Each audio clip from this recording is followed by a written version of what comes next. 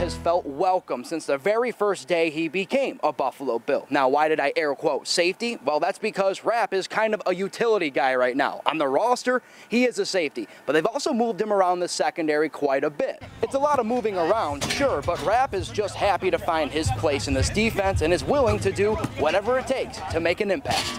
At the end of the day, all I care about is just being a puzzle piece to be able to help this team, take the next step and, get to the Super Bowl. And, at the end of the day, it's all about winning, whether it's, me playing in a sub package, special teams, anything the coaches ask me to, that's, at the end of the day, it's just about winning. So that's all I care about. And it does help when he's lined up at safety to look up to Micah Hyde and Jordan Poyer, two experienced veterans to help get acclimated to this defense.